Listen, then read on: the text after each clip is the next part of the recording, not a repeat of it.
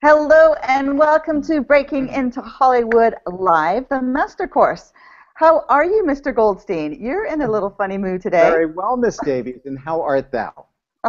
I will be keeping my eye on you this afternoon because I'm not quite sure what you're up to. You've got that smile of a naughty boy on your face. Some days you're like that.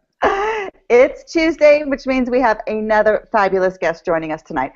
Lee Jessup, wonderful woman, the most beautiful hair in the whole world. That's one thing I want to talk about. But she's a coach to professional and emerging writers, which I'm sure is going to be very valuable information for all of you. And a question that I've just asked that I'm going to get Gary to ask, which has to do with that description. So, Gary, let me hand over to you. Oh, before I do that, if you have any questions for Larry or Gary or Lee throughout the show, just leave them in the comments here and we'll bring them up. So if you want any further explanation about something, if you want any advice, put them there and we will bring them up. Mr. Goldstein, over to you. Why, thank you, ma'am. And I promise to get that teleprompter fixed immediately. Anyway, welcome everybody. Great to have you here at Breaking into Hollywood. And we do have a very special guest. It is fun tonight. Lee Jessup is with us. Hi, Lee. Hello, hello. Lee's nickname is the no-nonsense career coach for the scrappy screenwriter. And if that doesn't sum it up, nothing does. So here's the pre-approved bona fides. Author of the best-selling book, Getting It Right, An Insider's Guide to a Screenwriting Career, Lee Jessup is a career coach for professional and emerging screenwriters, with an exclusive focus on the screenwriter's professional development. Yes.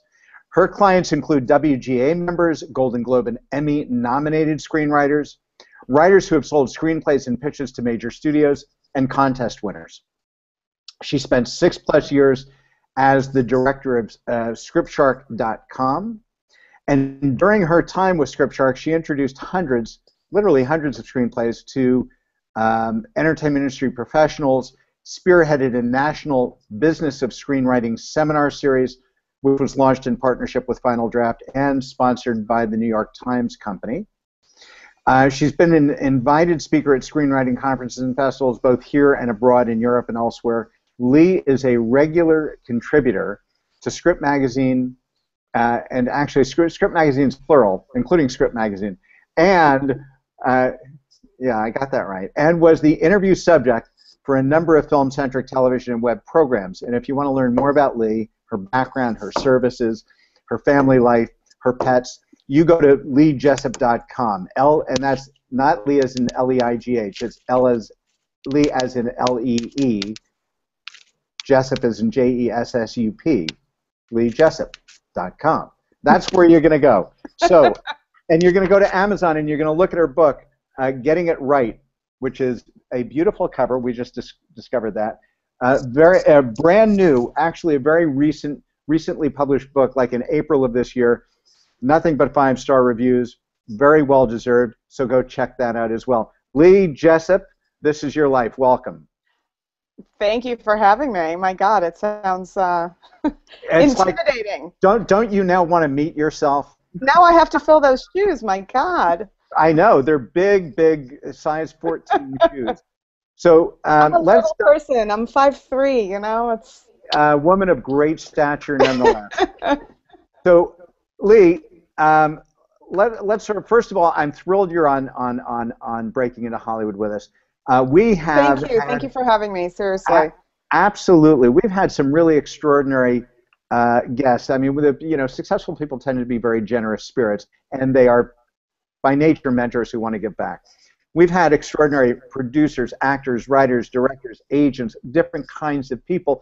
I'm thrilled that you're on the show because you bring a different perspective, a different body of experience, which really is very laser targeted, more on career or entrepreneurship. How do you, as Bethan said before the show in the green room, how do you move from being an emerging screenwriter, and I would actually say an emerging creative, because really the same ideas apply to a cinematographer or a producer. Totally agree.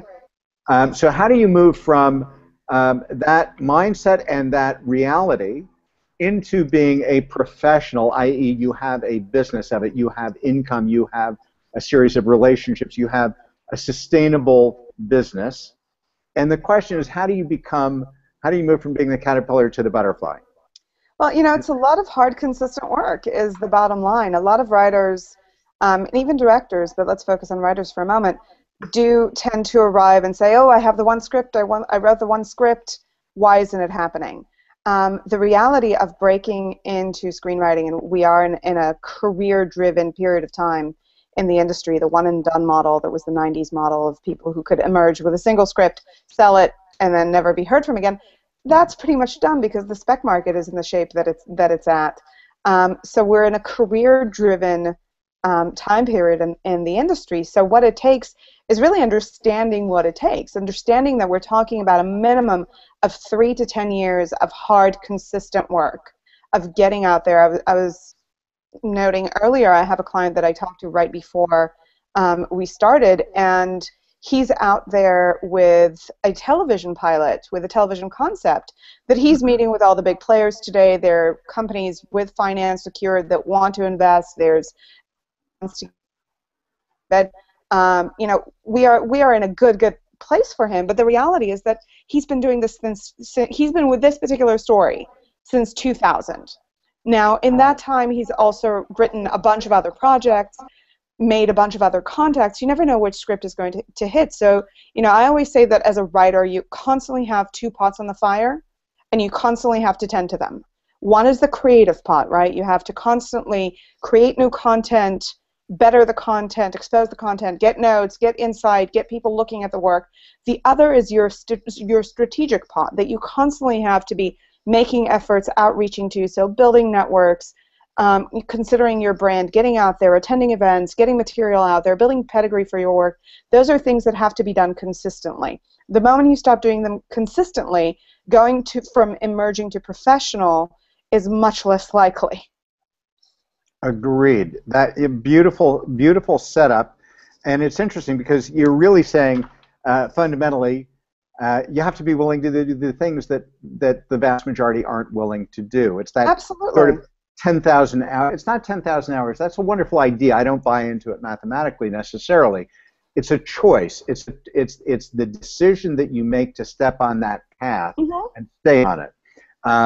It actually, when I hear you say it, I'm not used to hearing people say it. We're in the era of career. We're in the career mode now, not the spec market of the 90s or when development was much more, when any given studio had 300-400 projects in active development and they bought pitches like you and I change shoes. When there were development funds that dried up years ago.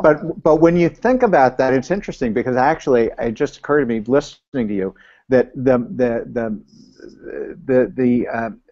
this moment, this career-driven moment, if you will, is very much akin to where we started. It's come full circle. It's it's basically the old studio system without the deals. In other words, it's that idea that you have to continually reseason yourself. You have to work hard. You have to turn out a few scripts a year. You have to keep that machinery oiled. And if you do so, then suddenly within 3-4 years, you start to gain serious traction, which is not just your creative bucket, but it's paralleled with your strategic bucket. Absolutely, and the thing that I find is that all my professional writers, whether they sold in the last year or 3 years ago, they all get that they have to renew themselves, as they call it, every 4 to 6 months. So that means a new script, that means something new to talk about, that means something new to reach out to people about, new series of meetings. A lot of it is understanding that you just have to continuously put in the hard work. You have to see it as a second job, not just, I'm gonna put my time and attention into the script for the next 6 months and then everything's going to be fine. That's just the beginning. So, you really do have to keep that focus and that motivation going, and that's where I always remind people this is not a sprint. By no stretch of the imagination is this a sprint. This is a marathon. You have to pace yourself, and you have to figure out how to remain active in year 9 when you're trying to make it, rather than capitalize on your energy in year 1. You have to figure out how to get yourself from here to there because, frankly, I have somebody who's writing for Universal now, 10 years. I have another writer who just got staffed on a TV show, 9 years. 9 years of consistent hard work. It's not for nothing that, we all throw out these numbers. They're real numbers. That's what it takes. So I think the first step is really understanding what it takes and understanding that you're not going to be the outlier. If you are the outlier, just pretend it's not going to happen. I do have one outlier. I do have one guy who showed up in May of 2013, and by December of 2013, his first feature was shot that he wrote on assignment. But that's an outlier. That is an exception, and I kept having to tell him, okay, understand that things are now going to they're going to slow down, and you're going to have to get used to the pace that everybody else is dealing with. So you have those outliers, but I think as a writer, you really have to understand what that business model is, what it was, like you said, some years ago. Of course, now the space is a lot more saturated, and we see that with the number of scripts that get registered with WGA every year. But also, we're in a time where new writers can write for TV. When the hell did that happen? Well, we're in a time, look, let's face it, when you go to medical school to become a surgeon, there are no outliers. You don't get to perform your first surgery in year 3. Exactly. It doesn't happen. Yeah. But what's interesting is not only could you yes, I'm not proposing that you rely on this. You certainly can be an exception to the rule. But by the same token, here's one thing that we do have that most people don't. We have the opportunity today, especially today, which we didn't 5 or 10 years ago, to create our own content at a level where it really can make a difference. Absolutely. So if you want to get noticed, which is a lot of what this thing is about, we're going to talk about this when we get more over to the strategy side. We're really talking about the creative side. But the blend where those two intersect very neatly, very powerfully, is in a world today where technology is so enabling, where costs of gear, where availability of talent, where cost factors are so non-intrusive, they're so they're manageable. nominal. They're really very manageable, so that you can create very high quality content, which was not that easy to do up until now, with high quality behind and in front of the camera collaborators, so that you can start to seed your both creative and your strategic goals at the same time and get noticed. But so let's just stay just for a moment with the creative side. So what kind of, given you've set the table, you've sort of framed out the biggest piece of the conversation. I'm a relatively new aspiring screenwriter. I've written a script. I'm working on, I'm polishing it. I have another idea in mind for my next project. What counsel would you give me? Well, first of all, you want to expose the work early and often, right? This is, first of all, the medium itself, while screenwriting can be incredibly solitary, the medium itself is collaborative. This is not a world where, you write the book, you put the book out, people love it or hate it, deal with it. Somebody said to me once, well, Picasso never had to expose his work. But, you finish a painting, you put it on the wall. Don't really get to do that with a screenplay.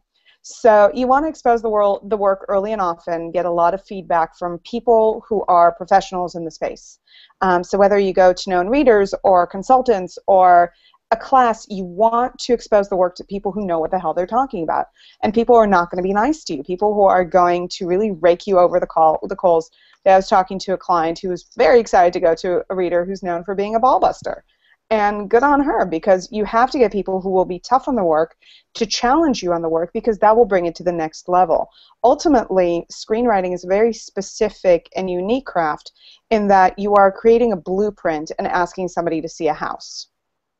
And so you have to make sure that you're truly delivering everything that you need to deliver in order for somebody to understand that vision of that house in your mind.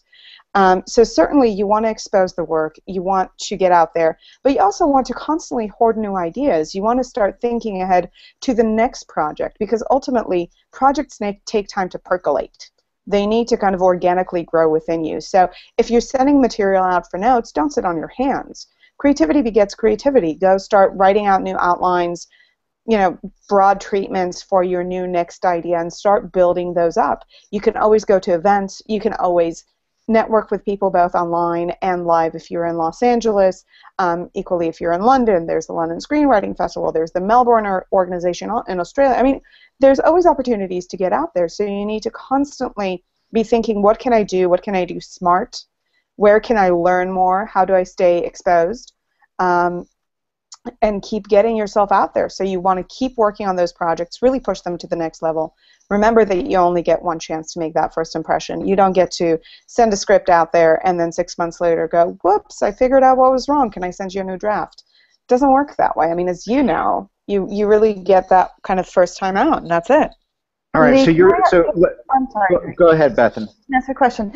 You mentioned that one of the clients you're working with today was going out and pitching something or talking about to studios about something that he wrote 14 years ago.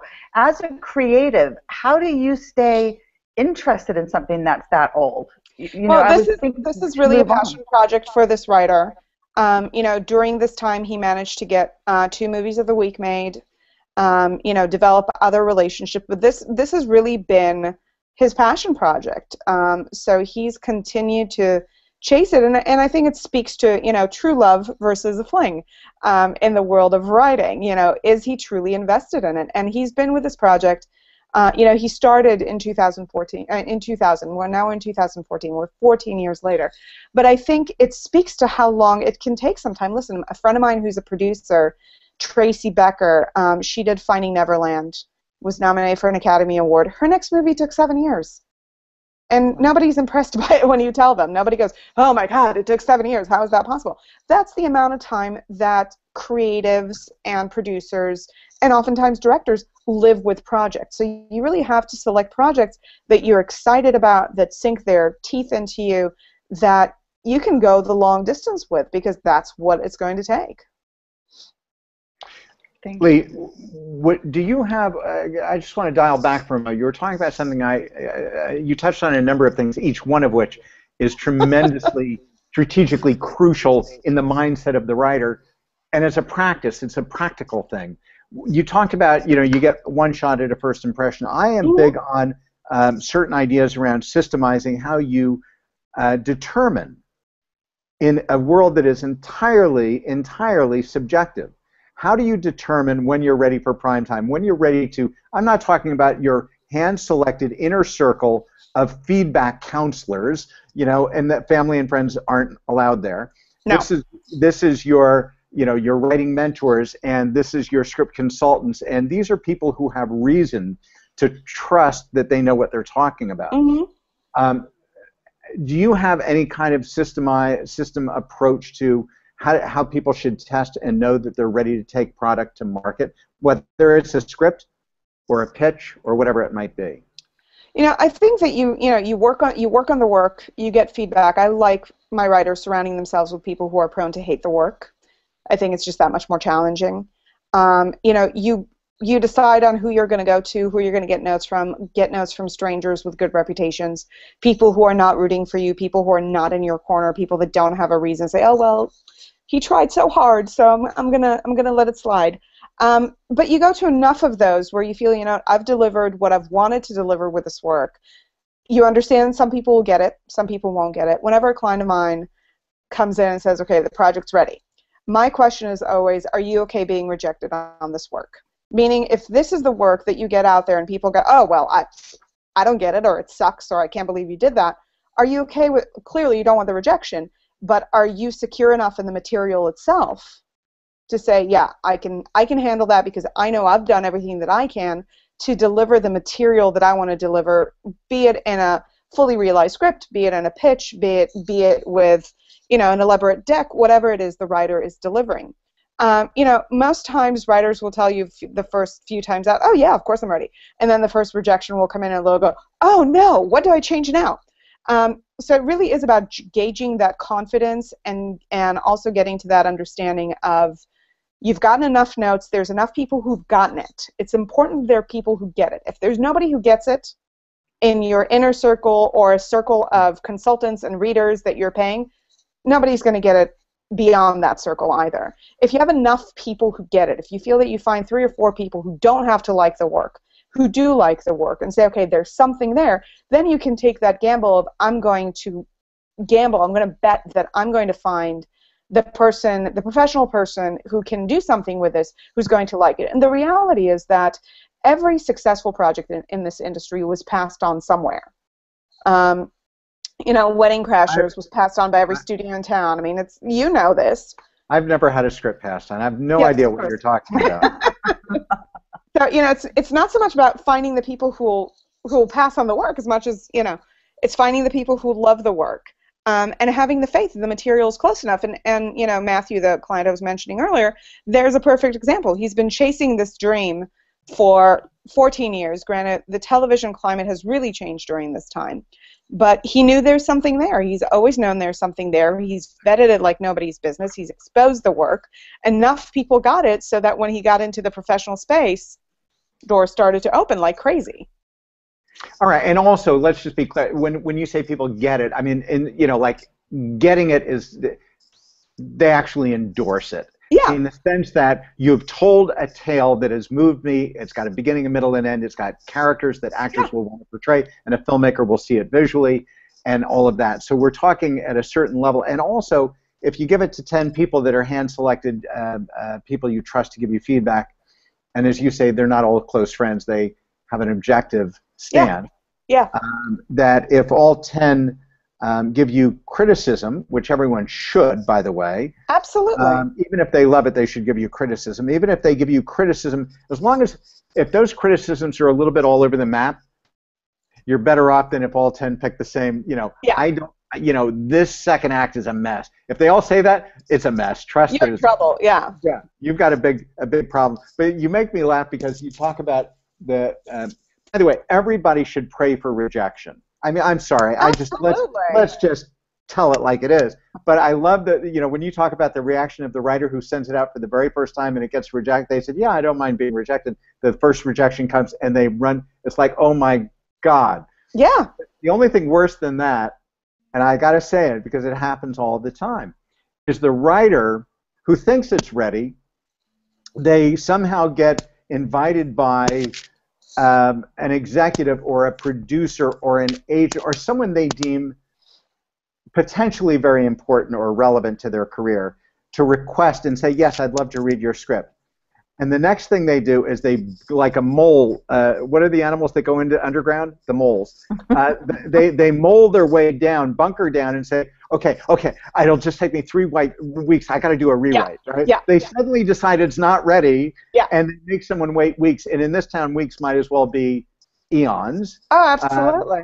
Because you're now forgotten, and every day there's another dozen scripts and conversations and meetings. Oh, yeah. So it's very funny, but you go with your guns. If you've done your homework and you've tested, and you've got trusted people giving it, and you've really taken it to heart and figured it out, then yes, when it's time to go, expect a lot of rejection and pray for it.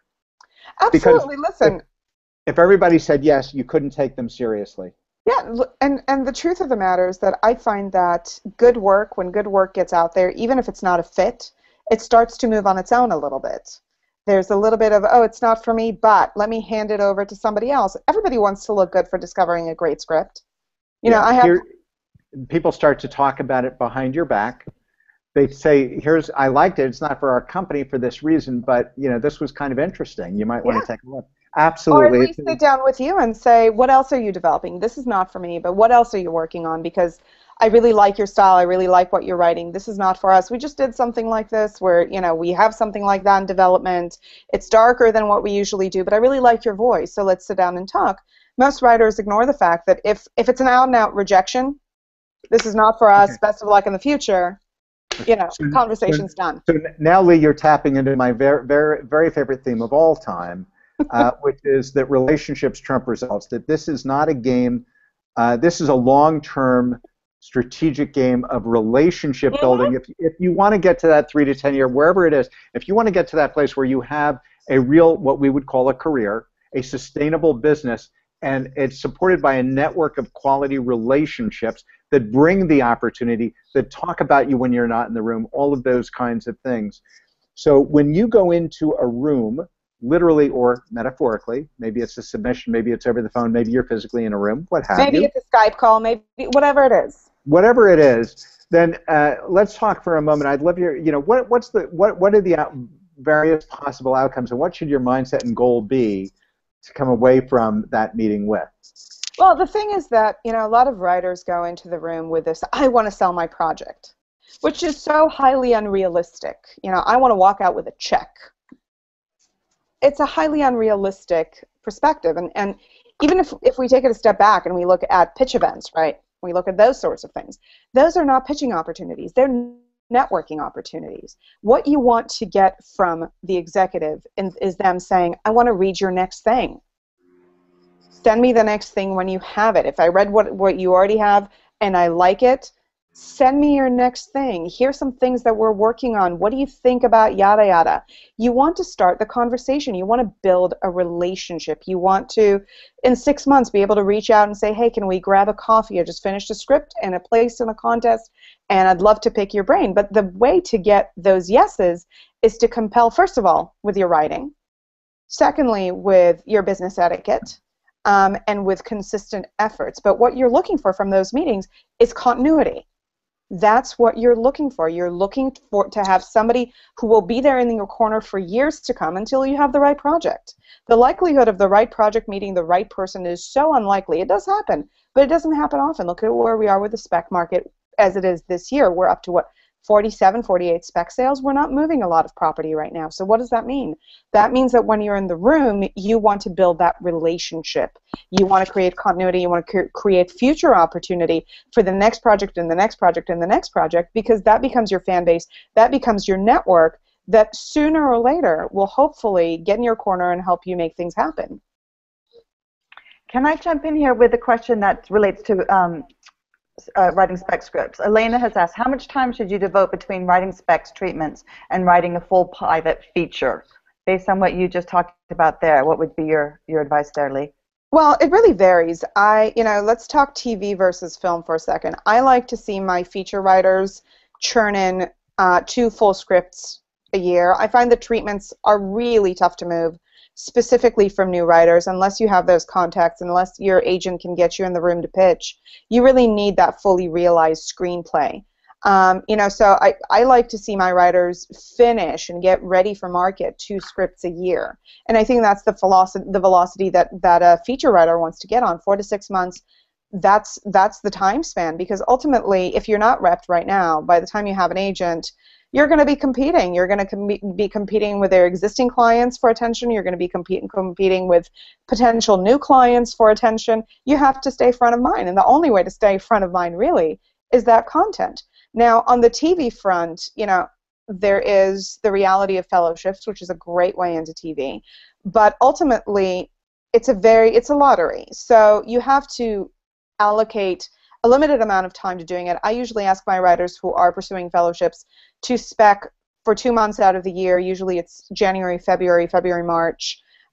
Get those specs out of the way and then go to pilot. And ultimately, when you're writing for TV, your velocity has to be that much faster. There's some who like to outline and then create a really robust deck to go along with the material, but again, you have to have a way in to present that deck. Nobody's just going to look at a deck to look at a deck. And when I'm talking about a deck, to those who are not familiar, we're talking about a very expensive PowerPoint presentation that details the series, the world, the characters, the pilot, where we're going with this thing, a bit of a Bible. But unless you have a way into the industry, most people won't look at a deck, they'll look at a pilot. So ultimately, you want to get to a place where you can outline a pilot in a month, 2 months, and then finish writing the first draft in another month and work on your velocity, because ultimately you get into fellowships, you're lucky enough to sell a pilot, to get in a room, to go out for staffing, you're going to have to churn out material very, very quickly. You don't have the luxury ultimately to be in a place where you're taking a year to write a pilot. It's okay for your first pilot or your second pilot, but then you have to really start planning for velocity, and that's when time planning and deadlines are really, really important. You don't have the luxury to get into a room and say, holy shit, it used to take me a year to write a pilot, now I have to write an episode in 2 weeks or 3 weeks. Well, listen, some of these fellowships that you're referring to, it's an application process, and all of them are. A lot of people vying for those few slots. Yeah, and it's I've a lottery. And I've seen we where people say, we really like you, you're still in the running, but we need you to turn in a new script. It's not a pilot. Just do an episode of X, one of our properties. Do one of our properties, and you've got 3 days to turn it around. One of my clients last year, that was her experience. You have 3 days from here to, I think she got in on a Monday. There was between her and another writer, and they said, we want to see what you're doing with this particular material. Go home, write an episode. And the reality is that that's not that far from the room experience. I have writers in rooms all over town, and they're turning in material rather quickly. Yeah, that's the world of TV. It's a totally different rhythm, and it's astonishing to me. And then you see these writers, the Genji Cones, there's a lot of them who write virtually every script they shoot that season, and you think, oh my God, these are not human beings. No, it's insane. You know what? I don't know what they are. It's hours and hours of content that they're managing to create flawlessly at that.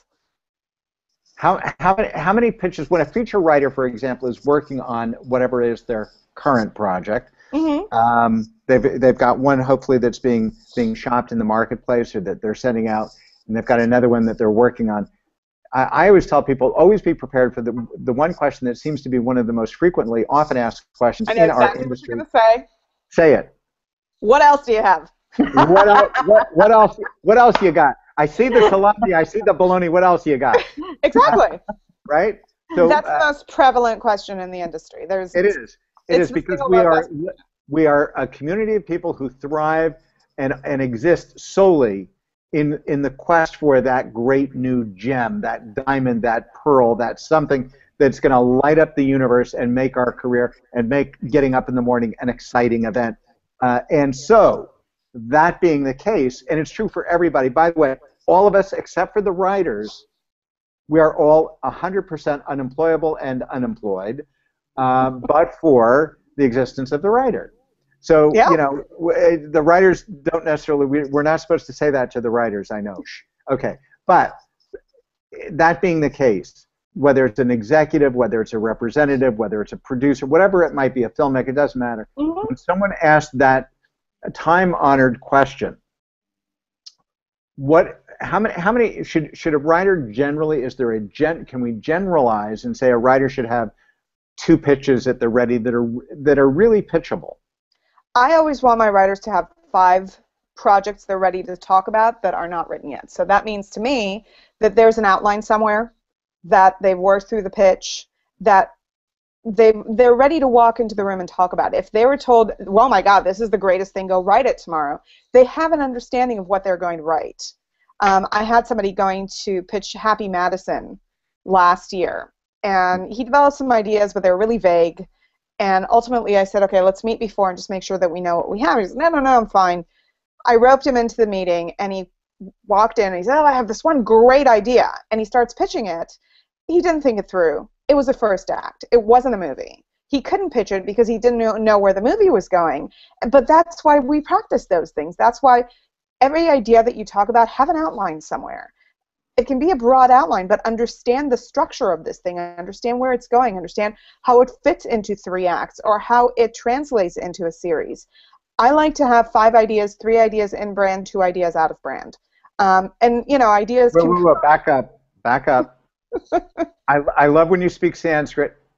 I want you to describe 3 in brand, 2 out of brand, please. So 3 ideas that are logical follow-ups to what put you in the room in the first place. If it's a great comedy script, you want to have 3 more really strong comedy ideas. They can run the gamut of comedy, so it can go from family comedy to dark comedy, whatever. But 3 strong comedy ideas. And then you want to have those 2 ideas that are out of brand, that are a little bit out of the box. And most writers have those because most writers hate to be branded, but it's part of the reality of the business. Somebody's going to brand you. You might as well do that to yourself. So, if you have those couple of thriller ideas, but you're a comedy writer, let's talk about those. Let's talk about your ability to think outside of the box. I had a writer go in to meet with an agent at Paradigm, comedy writer, pitched him a bunch of comedy work, and he said to her, oh, well, do you happen to have a thriller? Because that's really what I'm moving today. And she just so happened to have 2 thriller ideas that she thoroughly vetted before walking into the room. So she did ultimately get signed. The rep really loved her writing. But that's where you want to be able to speak to your brand, but also show the potential for diversification should that be needed. Brilliant. Yeah, agreed. You don't want all your eggs in one literal basket, genre or otherwise. Yes. You want to be able to give whoever's sitting on the other side of the table something they can sell you with. So clarity about your brand is also clarity about your genre, and you want to be able to deliver that, because if you sit down and you say, I have a cancer family drama, a sex comedy, and a horror script, they're literally going to go, huh? Call me when you have the next one, and we'll see where that fits in. How are they going to sell you? What are they going to promote you as? Are they going to, are they going to call their buddy at Lionsgate and say, I have this guy who's a great horror writer? How do they know that you can do that again? So you want to have those things, those kind of pillars in place that strengthen the brand. But when you're talking to people, you also want to show that you're able to diversify beyond your current understanding of what it is that you have to do, which is your brand. Yeah, which is absolutely, and it's often good to sort of frame that up as the writer in the room and say, look, this is what I normally do. It's what I'm inclined to do, but I have this penchant, and here's why. You personalize it. You tell the story of how that became fascinating to you, and then you absolutely off to the races. Here's what I write, but I had this crazy idea. There's this thing I've been dying to write. Here's what it is. My mother told me the story, and I went to a place and I saw a thing, and it has to be a script. Right. And I've researched it, and I'm obsessed with it. Yeah. And crazy as it may sound, this is the, and it's fun to surprise people. Absolutely. And people want to see, what are you doing? On one end, they want to see you doing the smart thing. So are you branding? Are you staying within a brand so that they can do something with you? But are you thinking bigger? Are you constantly evolving and exploring? And it's this really interesting tightrope that you have to walk, right? Because on one end, you have to compel the listener with a brand. You have clarity about what you're doing. You understand how the industry happens. Everybody's going to brand you. You're going to have to get the industry to trust you for doing something very successfully. But are you thinking bigger? Are you giving yourself other opportunities while still adhering to the requirements of the industry? And it's an interesting little dance that writers do. So, speaking of dances, can I throw in a question from the audience? Please. Okay, we've got Nikki here. She's at work, so can't ask herself live at the moment. She's moving to California in 2 weeks and wants to jump off on the right foot. As a screenwriter, what would be the 2 most important things she should do? Gosh, I have so many questions to ask you, Nikki, to help you prepare for that. But first of all, make sure that your work is vetted. Make sure that your work is as ready to go as can be. Secondly, start getting out there. You want to be ready to talk about the work. So you want to have your log line and your pitch ready. And we're talking about an elevator pitch. We're talking about the ability to go to a mixer and just talk about your work, talk about who you are as a writer. But you want to really start connecting with the organizations here that are active for writers. So the Writing Pad, WGA Foundation, ATS, which is Emmys. They do a lot of events. Writers Junction in Santa Monica. You want to hook up with the teachers that do mixers. So there's Script Writers Network. Jen Grisanti does Drinks Night with them every first Friday. You want to really get out there and do kind of the legwork to figure out what's happening where before you get there. So get the work as tight as can be. Don't take any shortcuts there. And really start capitalizing on the opportunity of being here and building a writers community with other people who are in the same boat, who have knowledge to share with you, who can be instructive and instrumental to your success. Wonderful. Thank you. But I will say that I'm really, really thrilled to hear that Nikki is moving to California because, while it is certainly possible to succeed from elsewhere, there is an intangible about being here that goes such a long way for the writers who do make the decision to come over. And I would suggest that one of them is proximity to the writers who've made a conscious decision to be amongst other writers and Absolutely. network in proximity to one another, because you learn with and from one another faster than on your own. Completely. There are writers groups everywhere. There are writer events. I mean, I was at a mixer on Thursday night. There's another event that I'm not going to tomorrow night. But these things are happening all the time. Yeah. You're meeting writers, you're growing your community, and that's just, that can take you leaps and bounds. It's available everywhere. It's in Seattle, it's in Dallas, it's everywhere. Completely. It's just the diversity and frequency and variety that's available here. Exactly. So when you talk about getting out there, so let's talk about not only in terms of these associations, organizations, mixers, what have you, like Writers Junction, et cetera, but whether it's online, whether it is picking up a phone, what are some of the strategies? And let's define a little bit. So specifically, I'm thinking about the professionally younger writer who, like a Nikki, has moved here or they live here, and they have a couple of 3 scripts. They're not represented. They have another couple of ideas that they're toying with. We've talked about the creative side. What does their landscape look like on a daily practice basis for getting out there and reaching out and creating some connective tissue or relationship? Well, in an odd way, you know, as much as the industry seems impenetrable when you look from far away, I'm finding that this is a time, because of the internet, that it's easier to connect with industry executives than it's ever been, so long as you know where to look. And so long as you do the legwork to show up prepared, right? Luck favors the prepared, so I'm big on preparation. You know, there are, you know, first of all, great avenues to creating pedigree for your work. It used to be just, you know, win a contest and then all the doors will open.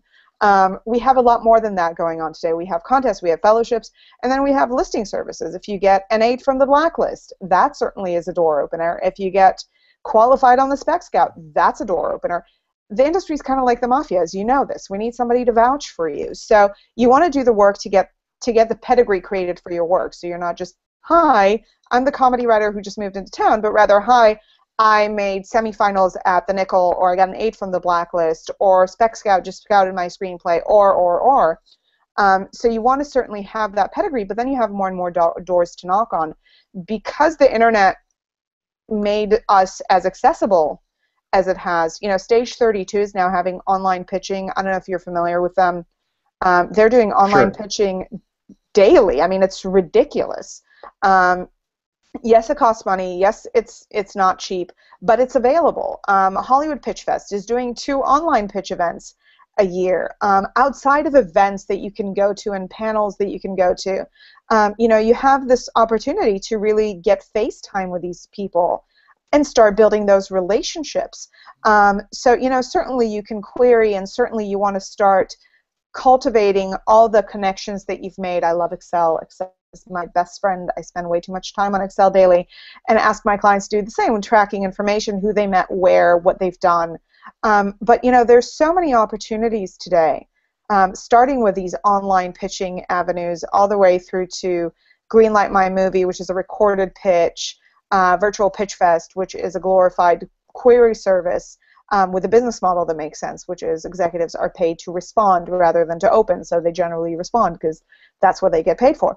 But I really like this online pitching opportunities because it's something that wasn't available a year ago. I do feel it's changing the landscape. It's something that you can do in a very practiced manner. It is live. And it's a way to start building relationships. And again, you and I both spoke to the fact that in this day and age where we are, it really is all about building relationships. It is all about that network. It is all about those connections. So spending, you know, 10 minutes on Skype with somebody is a way to start building relationships. And ultimately, I've had more writers get signed through online pitches in the last year than any other method.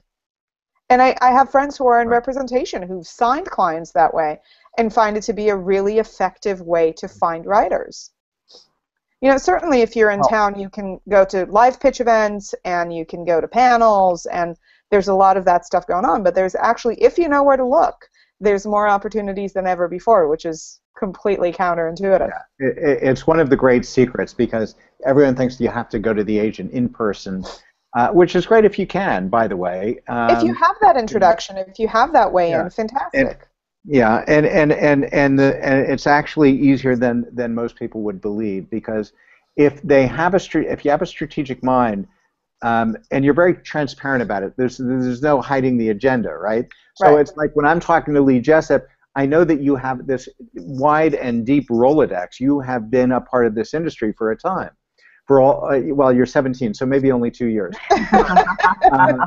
But that said, you know a lot of people, and the warmest introduction, the warmest way to open a door and be welcomed is the referral. That said, absolutely, you know, it's okay for me to ask you, you know, who do you admire, who do you respect, and that sort of thing. But this online component, which has just blossomed in recent years, there's tons of it. Fade in. There's so many of them. Oh yeah.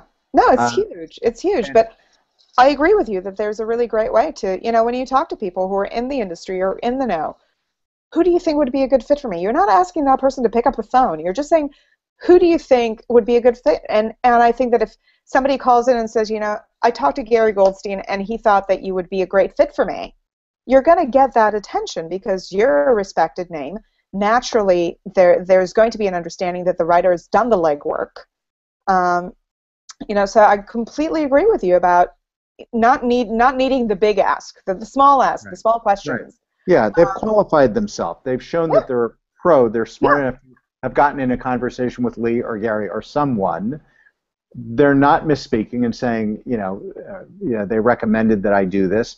They suggested I call you. It's just the truth, right? Yeah. They spoke very highly of you, and you know, we had a great conversation, and that was one of the great pearls I took away from the conversation. That's why I'm on the phone with you now. Great. And a lot of writers forget that what they're saying when they say this, they're saying, I understand how this industry works. I know the people who are within this industry as opposed to people who mean nothing to this industry, and I'm going to be savvy and scrappy about getting myself out there and using whatever little I have to build those inroads. There's nothing as attractive to a prospective representative as someone who self-represents. Absolutely. Activist on their own behalf. Absolutely. And that whole thing about pitching, I mean, I don't know if writers, you know, they should. It's sort of self-evident, but it's worth saying and underscoring that nothing bespeaks personality and presence in a room like personality and presence on a phone or in a room or on a Skype call. If they see that you're comfortable and a great storyteller and you're going to reflect well inside the four walls they put you inside, that's just an enormous advantage.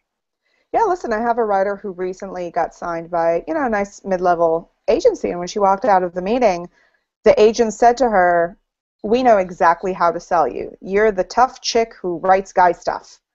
This is her. They got her. She walked in with her little motorcycle helmet, but they got her. They got her presence. They got what she's into. They understood their job. It was a done deal. So I think it does go a long way to represent yourself and present yourself well with clarity about who you are, what you bring to the table. Right. And it's a lot more than the script or the project, because really what you're describing is so crucial. It's create an experience that makes you memorable and in turn makes you pitchable from the representative's perspective. Absolutely. People get in business with other people. They don't get in business with a script. Can I throw in another question, please? Please. Okay, we've got Terry here. It's a long, I'm going to have to read it from the computer. Any words of wisdom to the writer of period scripts? I placed my stories in 1415, 1599, 1797, 1906, and 1907. I have a successful period set designer who has attached herself to all of my period scripts because she says I can feel the past and bring it to light.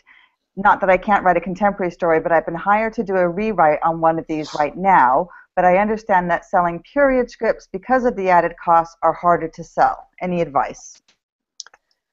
Well, I think that I'll look at my friend Tracy's movie Hysteria. When that script went around, everybody talked about the movie about the invention of the vibrator. Nobody talked about what year it took place, Victorian England. That was all superfluous stuff. Ultimately, it was, you know, about a bunch of women getting off. And that was what opened the door for that script. So I think it's really important to approach your work as, first and foremost, what story is this about? What is the heart of the material? What is the thing that we're all going to walk away from before you look at it as a period piece?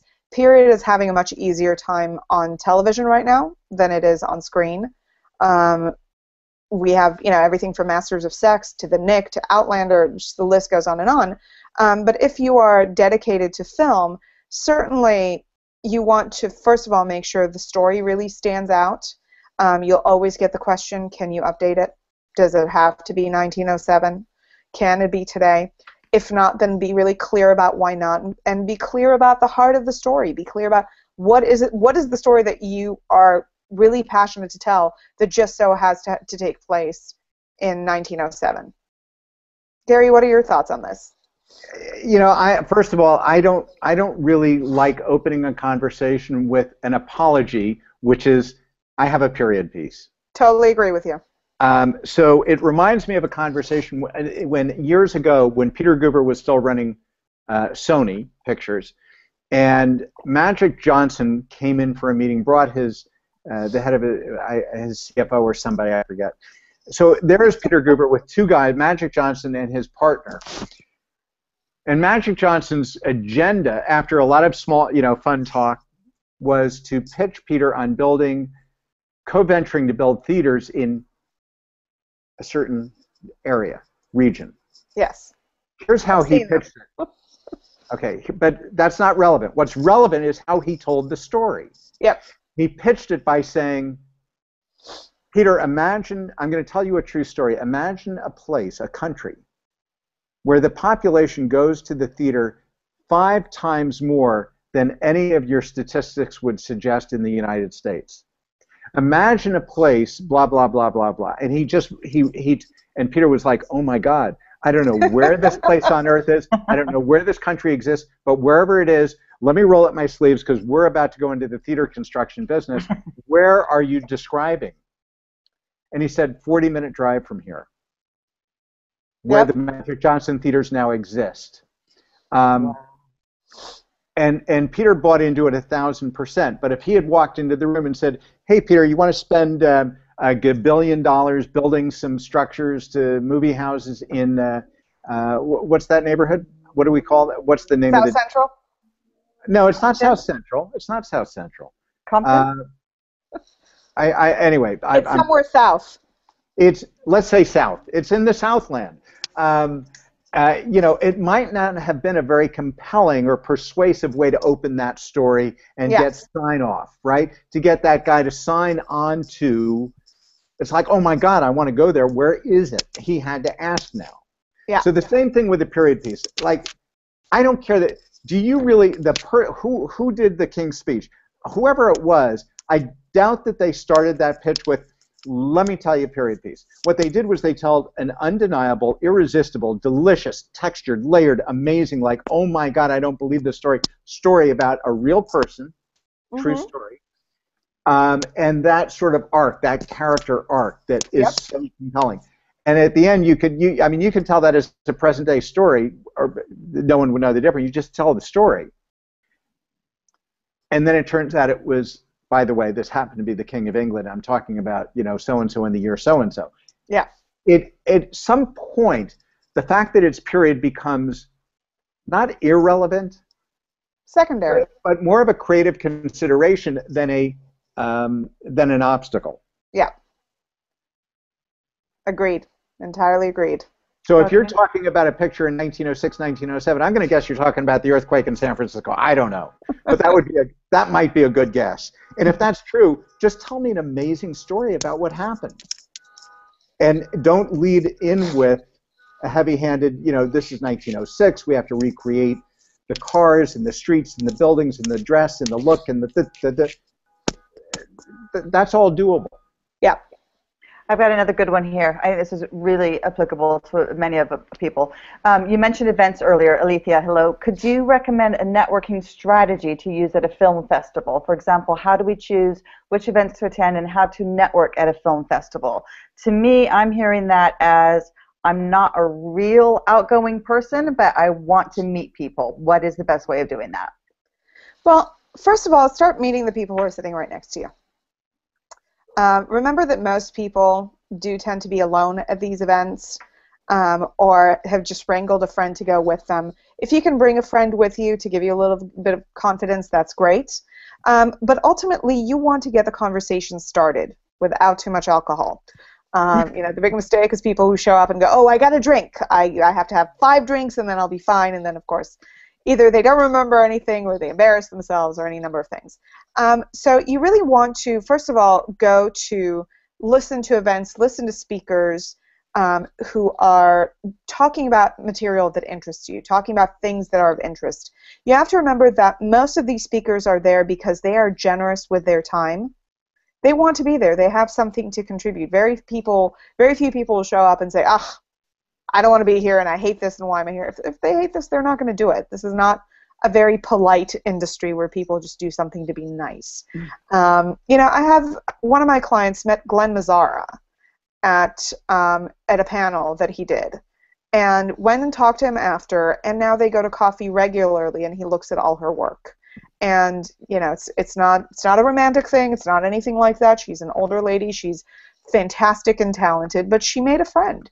And so it really is about focusing in on the people that you want to meet, you want to talk to, thinking if there's something that you want to say to them, what is it that you want to say to them, trying to collect information so that you can just say thank you later, send a handwritten card, send an email saying thank you so much for your time. This thing that you said really resonated with me. You'll be surprised how many times you'll hear back from somebody who will say thank you so much for that, and the conversation will begin. So it's a lot less so about doing the work there and being one of the million people who's trying to shake somebody's hand, though certainly that can be helpful. It is about remembering what mattered to you, about what somebody had to say, and then reaching out to them after and saying, thank you for your time. Thank you for this thing that you said. It really resonated with me.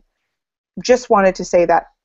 I promise you there will be time that they will reach back out to you because ultimately they're contributing information.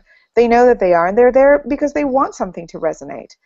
So certainly always be sure to connect with the other people in the audience, to talk to other people. Everybody there is trying to build a community, is trying to get to know other people, but really think about the people that you want to hear speaking. If you're not comfortable going up to them, reach out to them later. Make sure that you pursue those all the way through. Okay, thank you. And I would add to that. That's brilliant. Thank you. And I would add to that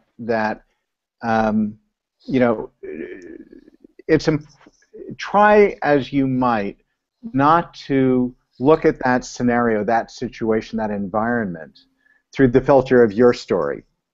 Think of it as an equal opportunity engagement. The people who show up, as Lee suggested, do it because they actually care about the conversation and sharing and having this sort of exchange. That's the type of person who shows up to give talks. And by the way, when you're collecting information, if it's not the speaker, you're going to remember the speaker.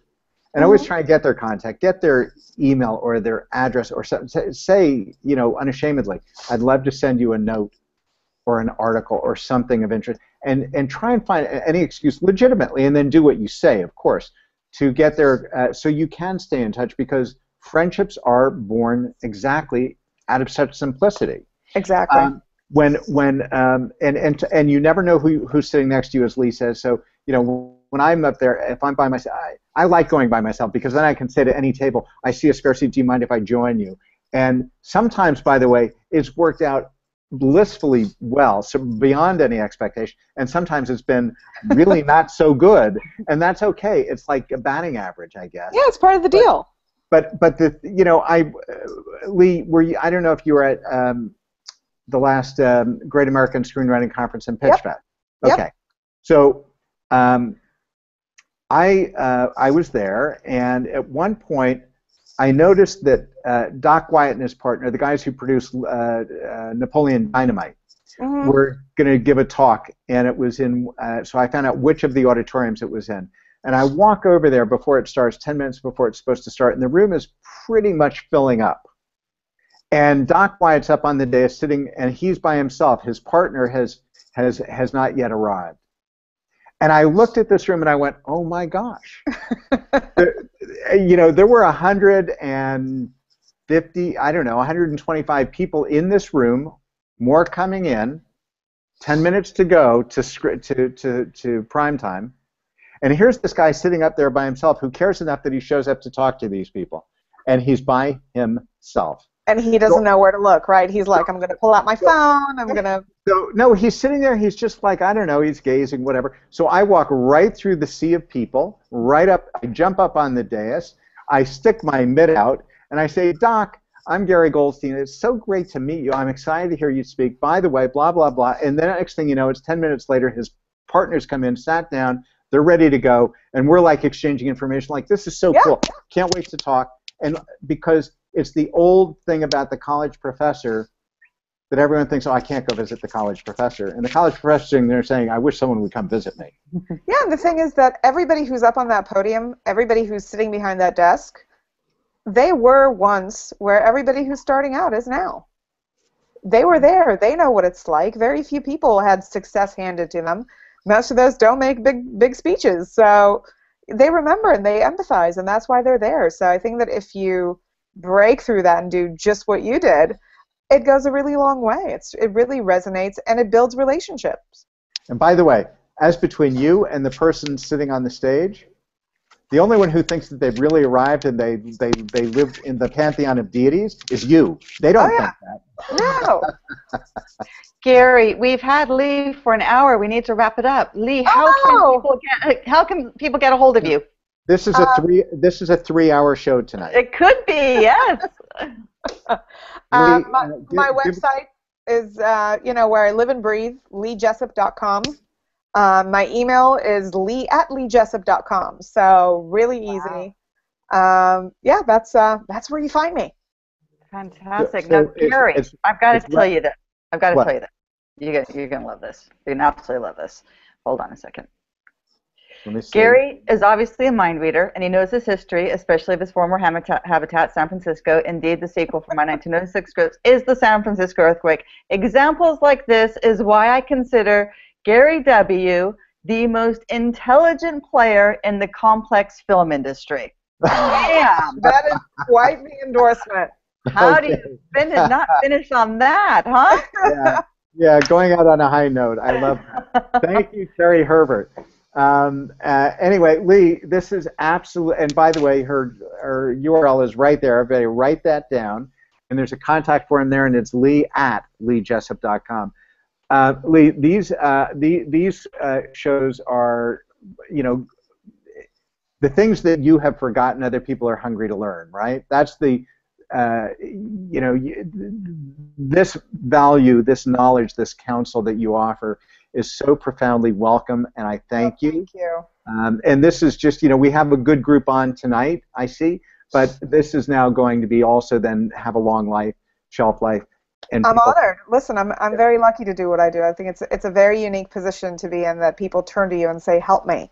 So I consider that to be quite humbling, and myself to be very fortunate. And also, I'm really lucky to have spent the evening with you guys. It's such a blast. I think you're going to get a lot of emails having given your address out, so I look forward to that. That's why I'm here. Great. Yeah, that's the good news. And so I really appreciate it, because for those who are listening or watching, Lee and I have crossed paths. I don't know. We were both part of this, I forget what we call it, some telesummit that Sean told us into Dream Career Summit. Thing. And we were at Great American Picture, and our ships have passed any number of times. So this is actually the first time we're actually meeting, so to speak. Anyway, so thank you, Lee, so much. It's really been a pleasure. Thank you. I can't wait to spend some time with you in person. That will be the next level of our relationship. Wonderful. I look forward to it. And Bethan, as always, thanks for doing an amazing job and putting this all together. Thanks, guys. Thanks for having me. Such a pleasure. Great to me. Have a great night. And thank all of our people for coming in the Hangout. Thanks you. All your people, and especially I have to give a shout out to Mike Doherty, who showed up to support me yet again. I miss you. Thank you, Mike Doherty.